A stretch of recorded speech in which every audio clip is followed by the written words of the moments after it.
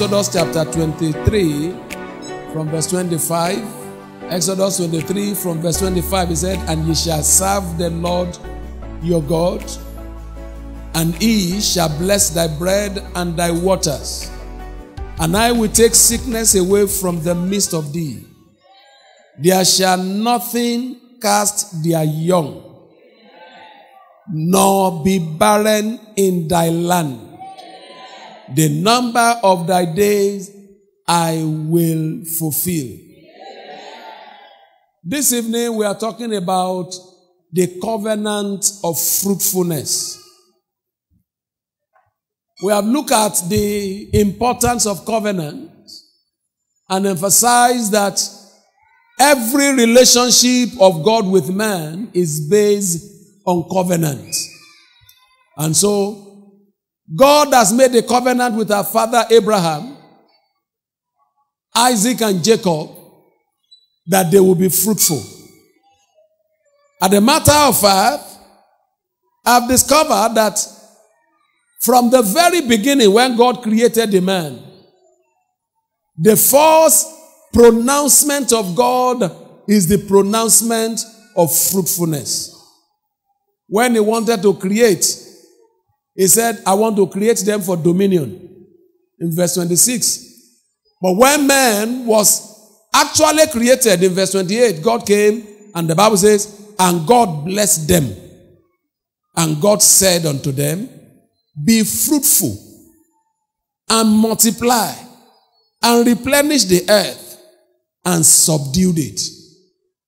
Now, in the design when he wanted to create man, he said, "Come, let us create a man in our image and after our likeness, and let them have dominion." But when he created them, now he decided to reorder it.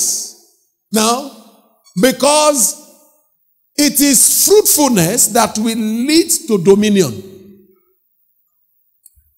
Until someone begins to be fruitful, he can't end up in dominion. Fruitfulness is to just continue to multiply and continue to spread until you overshadow every other.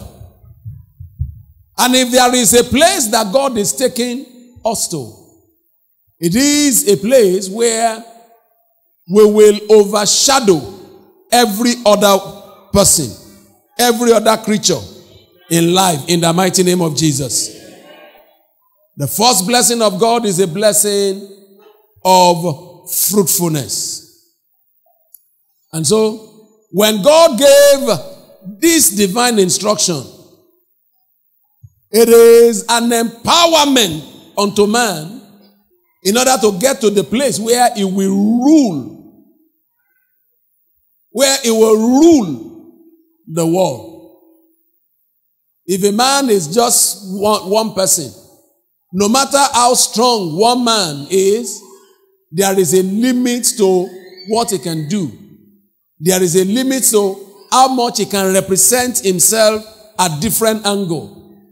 But when he now begins to spread and cover space, definitely he begins to represent himself at different constituency. If there is a place that God is taking you to, it is that you will rule your world. And for you to rule your world, you need to understand the mandate of dominion. But for you to get to the place of dominion, the blessing of fruitfulness must come to play. The mandate over man was to dominate. But the blessing that will bring it, that will make it happen, is the blessing of fruitfulness.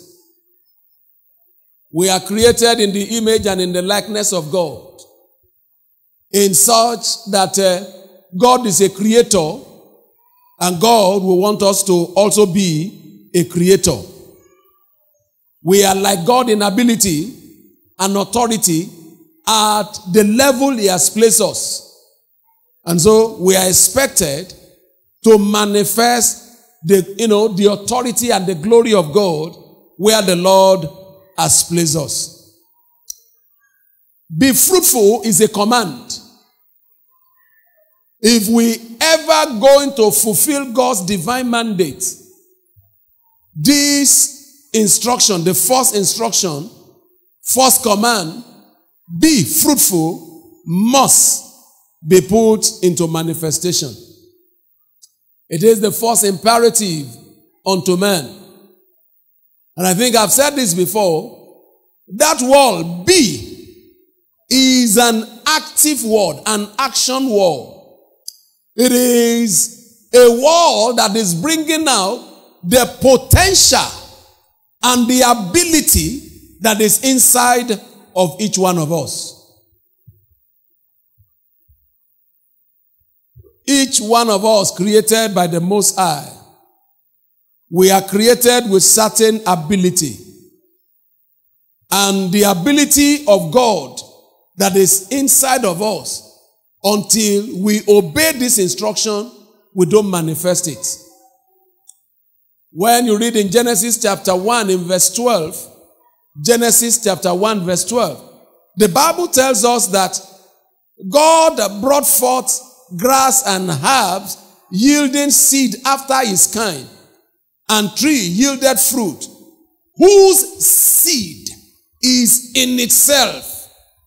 Now, everything that God created has a seed of reproduction inside of it. Everything that God made has a created seed inside of it. So, and that is where the seed principle also is. Now, God is a God of principle. He created everything and he put a seed inside of them to reproduce themselves. And that is the reason why you discover that God never had to do the work of production twice. Now, what we make each of the things that he has created to reproduce, was inside each one of them. Amen.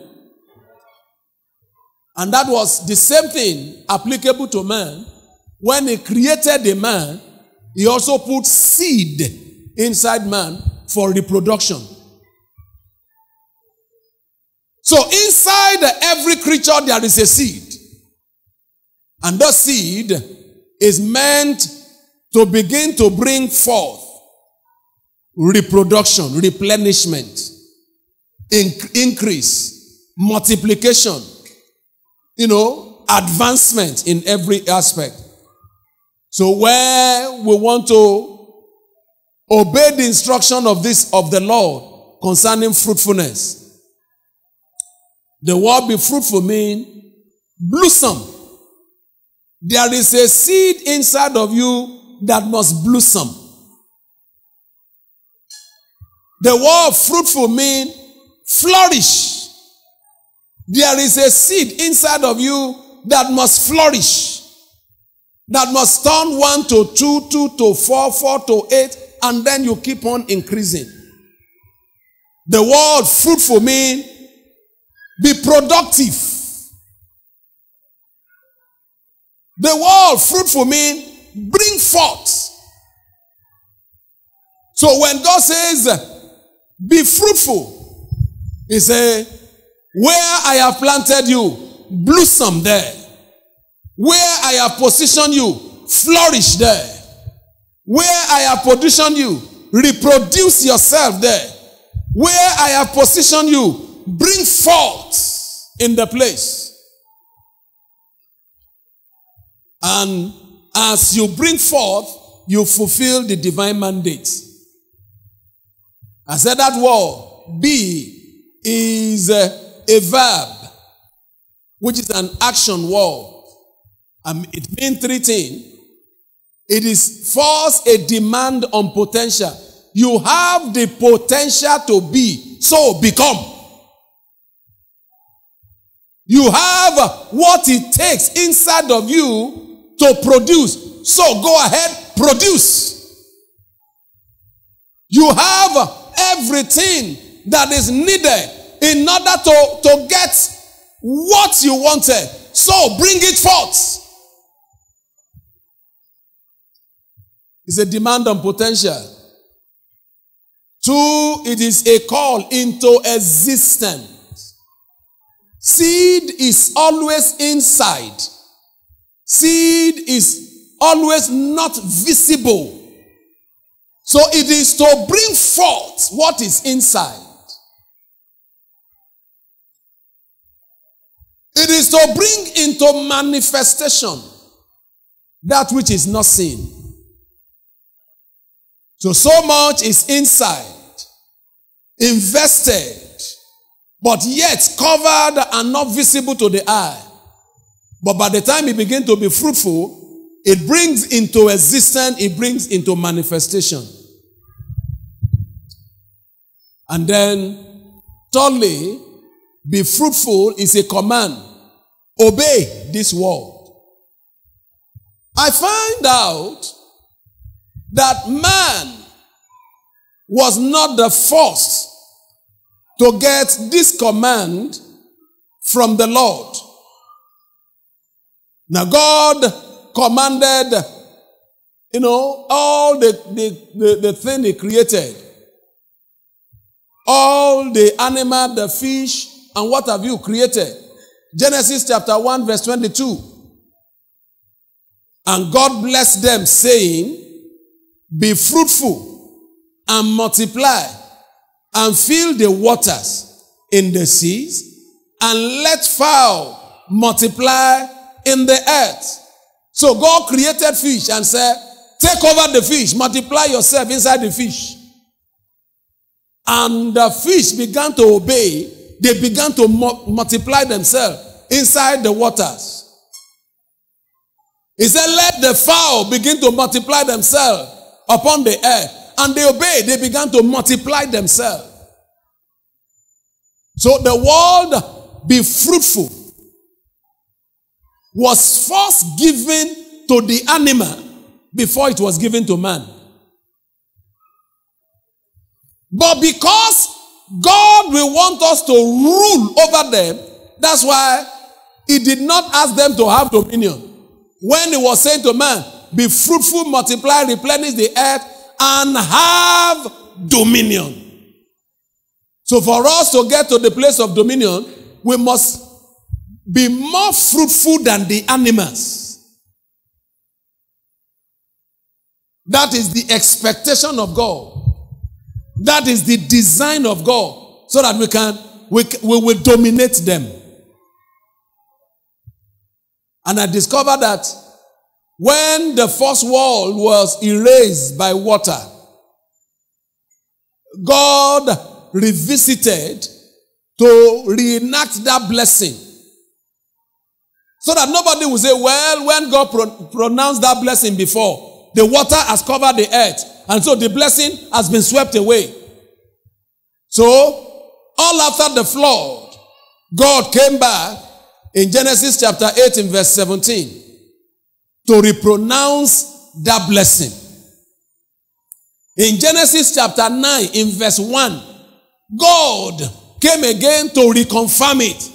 He has cancelled it once. He decided to come twice to pour this blessing so that we will have no excuse of not producing according to the mind of God. As a matter of fact, in chapter 9 of Genesis, God returned back in verse 7 to say again, God blessed Noah and his son and said unto them, be fruitful, multiply the earth, replenish it. Making the third time after the flood that God was saying it. I discovered that when God called Abraham and said, I want to make a new nation out of you, I believe that God have seen that man were not doing what God has promised. So he said, Abraham, come. I want to make a peculiar person out of you. And in Genesis chapter 17 verse 6, God pronounced that blessing again. You will be fruitful and multiply. He said, bring forth abundantly. That was a blessing of Abraham. So when you say Abraham blessings are mine, one of the blessings of Abraham is that one in Genesis 17, verse 6. To be exceedingly fruitful. And to become a great nation. So that kings were able to come out of you. God pronounced blessing upon blessing upon us. And this blessing is a blessing of fruitfulness. That the seed that is inside of us, that the seed that he has given unto us will reproduce. A seed has what it takes to become a tree that will produce many fruits, that will have many seed, so that there can be many other trees that will produce many other fruits and many other trees, so that the forest can be, replenished. That there will be more and more and more production by the system that God has put in place. God keep commanding that we continue to be fruitful and replenish the earth. To my amazement, I discovered that when God wanted to compensate Ishmael after being asked to be separated from Abraham, in Genesis chapter 17, as we read from verse 20 to 21, Genesis 17, verse 20 to 21, he said, "And as for Ishmael, I have had thee." He was asking that Ishmael will live before the Lord. He said, "Behold, I have blessed him, and I will make him fruitful, and multiply him exceedingly. 12 princes shall he begot, and I will make him a great nation." Then in verse 21 he said, "But my covenant will I establish with Isaac, which Sarah shall bear unto thee, and this at this set time in the next year." Now, one question I now ask myself is, why did Ishmael 12 princes became 12 nations, and Isaac 12 tribes ended up one nation? Simple. An obedience to the word fruitful, be fruitful. Ishmael said to himself, well, if that is what God has blessed me with, I will continue to reproduce. And even up to today, that is the mandate Ishmael has given to his children. You want to rule everywhere in the world? He said, continue to reproduce yourself. Don't give number. Don't think figure. Just continue. Just continue. And they said they are confident that one day the whole world will be under them. Particularly now that you talk about democracy, here is a game of number. You have one child, I have 20. It's a game of number. We'll see who rule who.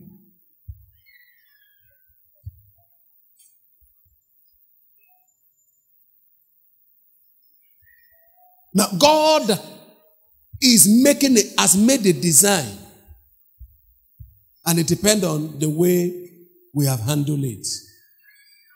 I want you to know that Jesus' attitude to fruitlessness is also always very negative.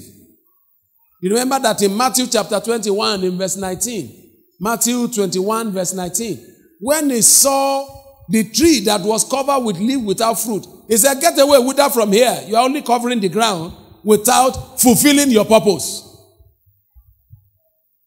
In Luke 13, as you read from verse 6 to 9, Luke 13, 6 to 9, the vineyard that was grass, water, but not producing fruit, he said, okay, let's water it one more year and see what will happen, what become of it. If it does not produce fruit, let's forget about it. Let's set it on fire so that we know it is not ready to obey the divine mandate.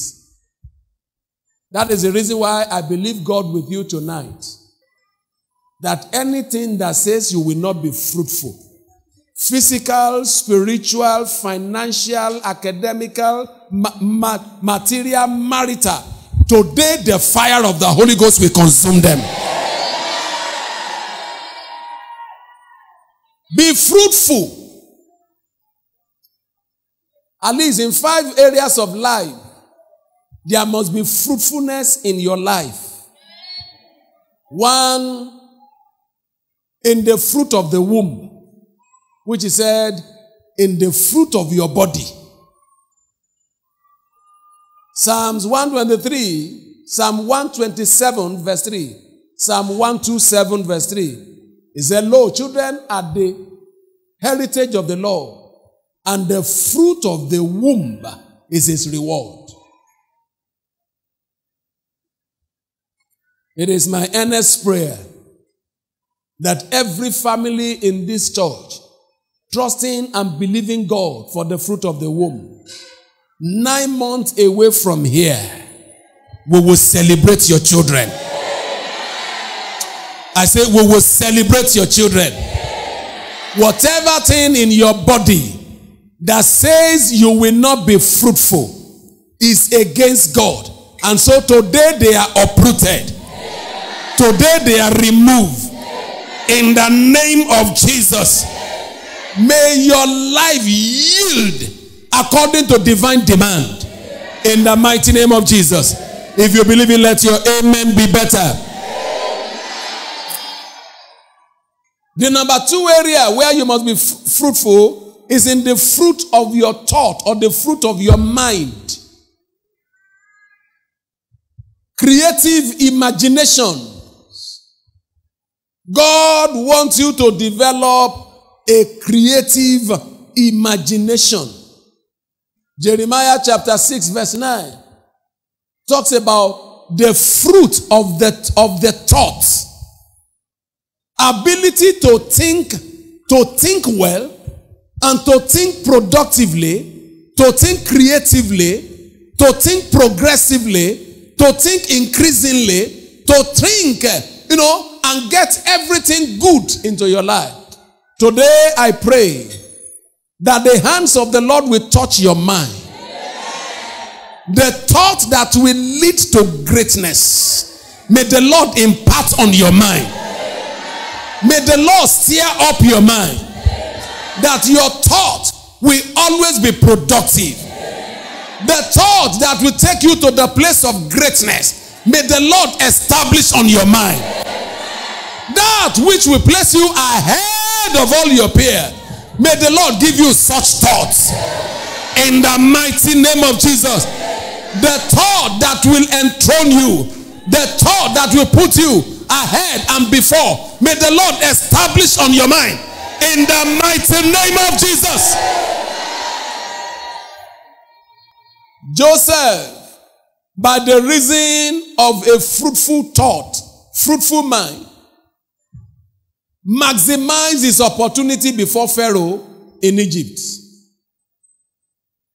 Just one counsel, and by the reason of just one counsel that he gave to the king, he was enthroned. May the thought that will take you to the throne begin to come out of your mind.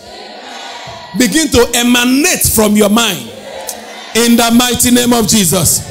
If you believe it, let your amen be better. The third area of your fruitfulness is the fruit of your mouth. The fruit of your mouth. If your thought is fruitful, your mind will also be fruitful. Which means the kind of things that you will say that will bring a blessing into your life, that will bring peace unto people, that will bring progress, will always be coming out of your mouth. Proverbs 18 verse 20. Proverbs 18:20. Talk about the fruit of the mouth. Now, the fruitfulness, the satisfaction of every man is based on how fruitful the amount is. The number 4 areas of fruitfulness is the fruit of the hand. God will give you a fruitful hand. A hand that will be skillful.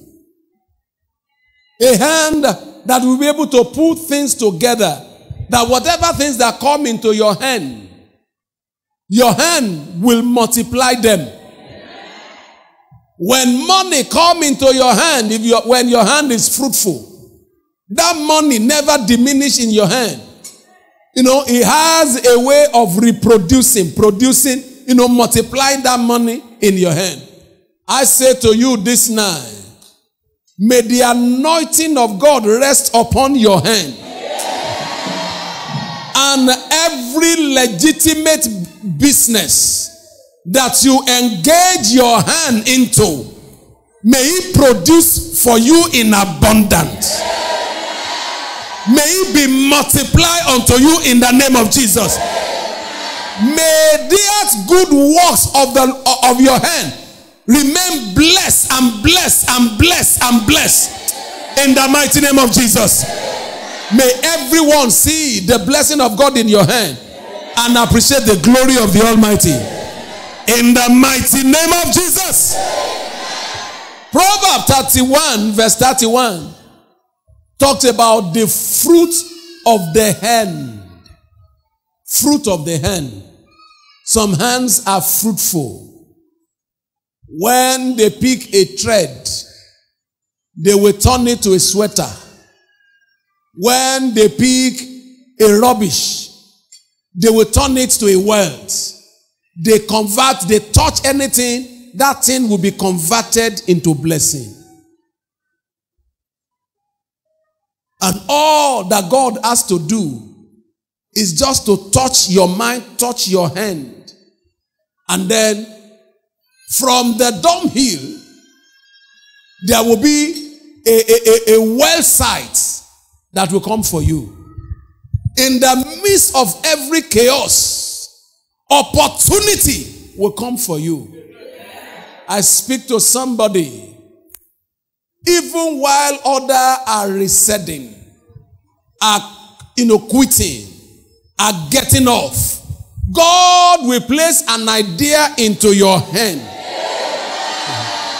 that will multiply you exceedingly.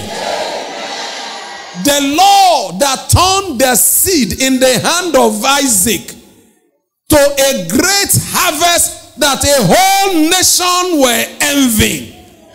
Prosper your hand mightily. Now whatever seed that is in your hand now, become exceedingly great. In the mighty name of Jesus. That little business in your hand, today I inject it with the anointing for greatness. With the anointing for greatness. With the power for greatness. In the mighty name of Jesus. As Isaac was envied, may your life become an envy to many. In the mighty name of Jesus. If you believe it, let your amen be better.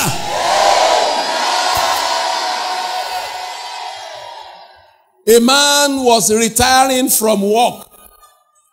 In fact, the first month of his retirement, they came to give him what they will be giving him every month. And he collected it in and looked at it and said, is this what my life will depend on for the rest of my life? It was just 60. So is this what my life will depend on for the rest of my life? No. Something must be done. With that paycheck in his hand, he said to himself, I need to do something with this that will turn things around. And all of a sudden he remembered, my mother used to fry a chicken in a very special way that the spices he normally use, I have understanding of it. I think I need to do something about it. And so he walked into some restaurant and said, do you mind I begin to supply you some fried chicken that is fried in a very special way? And they said, we won't mind, go and bring it. He has not bought one chicken. He began to move from one place to the other to go and so he decided, today, everywhere in the world, today, he has a shop. Each time you go to a place and you see something they call KFC, Kentucky Fried Chicken. That was the man. He has worked and he retired. But he said, I am not tired. I want to increase. At the retirement, that is when the beginning of wealth came into his life. I am saying to somebody once again today, the idea that will carry you around the world, may the Lord deposit into your hand. May the Lord deposit into your hand. And may the Lord cause your hand to be exceedingly fruitful. In the mighty name of Jesus. You will never diminish. You will only increase. You will make progress. You will advance. You will become exceedingly great. If you believe it, let your amen be better. And then the fifth area of fruitfulness is in the fruit of the Spirit. Character that is in line with the word of God, that people will see you like it was seen in the life of the early Christian and early disciple, and they say, these are Christian. Fruit of the Spirit. There are people, the Bible says, they are ever learning, but never come to the knowledge of the truth. May that never be your portion. But may you be one of those who transform from glory to glory and bring glory and honor to the name of the Lord. May that be your portion. In the mighty name of Jesus. God wants your life to manifest His fruit. And so, as you obey and comply with the instruction of being fruitful, you will see the manifestation in different way, in different style, in the name of the Lord. So shall it be in the name of Jesus. A fruitful life will be fruitful against all odds. A fruitful life will be fruitful against all odds. Genesis chapter 26, when you read from verse 21 to 22, Isaac, there was a famine in the land. There have not been rain. There was a drought in the land. Things were scarce. Now everybody were waiting. But this man began to dig, and he was digging. They were taking the thing, but he never stopped. It was moving forward. There were obstacles. Rain was not falling. So he was digging to make his irrigation farm. And as he was digging, some people were taking it away from him. But he never stopped. But he was moving on until he got to the place where he wearied out those that want to stop him. In spite of all, may your life continue to be fruitful. Where others dug and they never found water, the servant of Isaac will go and they will come back. We have found water. They have not been rained, so the ground was very dry. So they dig, they will come with water. Others will try and fail, and they will give up. But when Isaac enters into the place, he will produce results. I am saying to somebody here today, where others are quitting, where others say things are not working, may it work for you. May it work in your hand. May it work in your family. In the mighty name of Jesus. If you believe it, let your amen be better. Others may fail. Others may fumble. Others may say there is nothing. But as far as you are concerned, there will always be a glorious result. There will always be a mighty manifestation. There will always be a mighty performance. There will always be a testimony In the mighty name of Jesus. Others will go into the business and say the business never pay. But when you go into it, you will make mighty gain there. Others will try a business and will say that business is a devourer. When you try it, it will yield greatly unto you. People will say the profit is too small. But when you try it on your own, the profit margin will be so great. Because God has commanded it. And you are a child of covenant. Ishmael is reproducing himself. But God has said in that Genesis 17:21, my covenant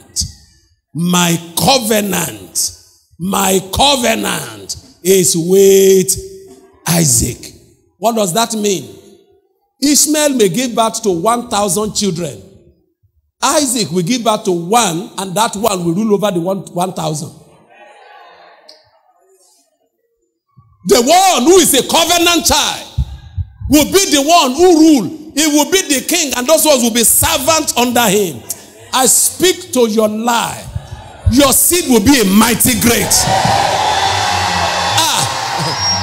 None of your seed, none of your children will be servant, will be under the servitude of the Ishmaelites.